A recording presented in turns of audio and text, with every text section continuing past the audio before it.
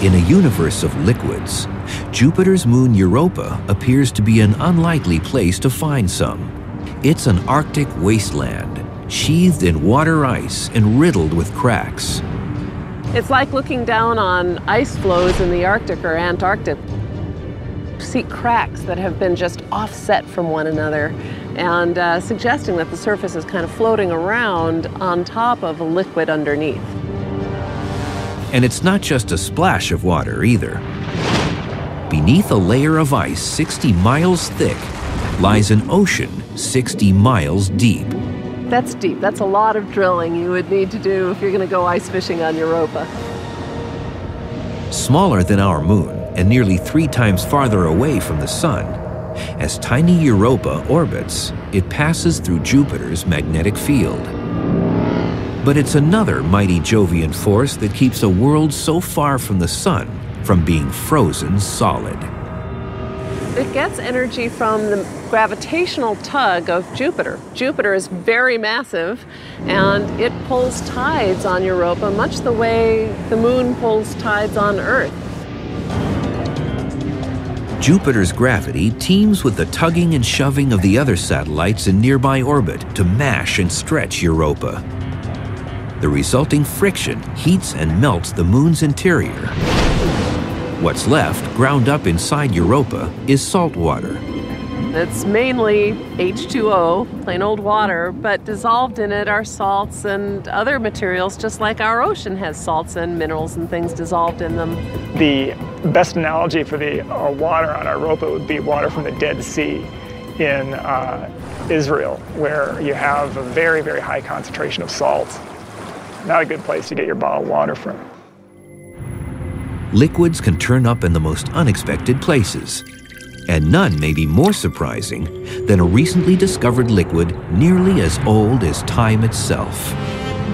14 billion years ago, the universe began as an infinitesimally small point when it erupted in a cosmic explosion known as the Big Bang.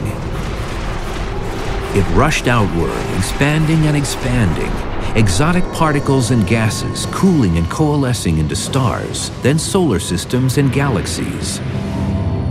But let's rewind the clock to a time just after the Big Bang, before protons and electrons combined to form the first atoms. So everything was running into each other and smashing into each other, so that what was going on was that there wasn't enough freedom for the particles to sort of settle down and clump into the things that we're familiar with now.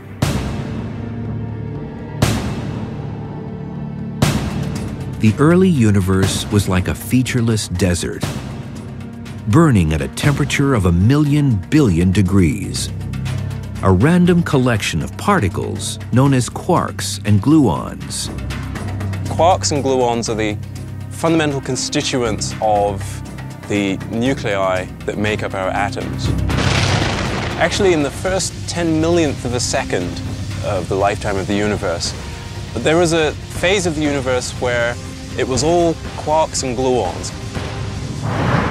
New simulations of the conditions of the early universe have revealed that the individual quarks and gluons were not flying about randomly as a gas, as would be expected in those conditions.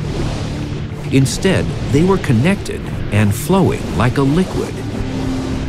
A really good example of this is sand.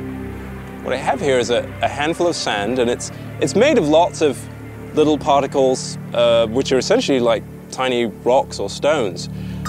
But how they interact with each other is what determines how lots of them move together to give you something that's much more like a fluid flow than it is the behavior of a solid. And so much the same thing is going on with quarks and gluons in that situation where they're colliding.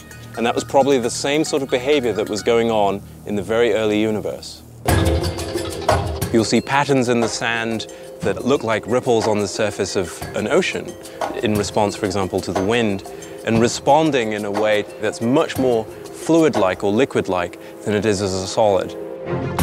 Ripples are traces left behind by some kind of disturbance. In a liquid state of matter, ripples spread easily throughout the whole. that ability to communicate disturbances, may have some imprint on the ultimate fate of the universe. In that critical, chaotic moment after its creation, the fluidity of our early universe's liquid state was already beginning to show signs of a grand future. So there'll be some parts of the fluid that are slightly more dense than other parts, and we'll be able to see patterns beginning to form that will ultimately become the structure that we see in the late universe. Fluid motion is stitched into the fabric of space and time. So the next time you sip soda through a straw, dive into a pool, or watch raindrops sprinkle into puddles, know that you are witnessing our universe when it is most alive.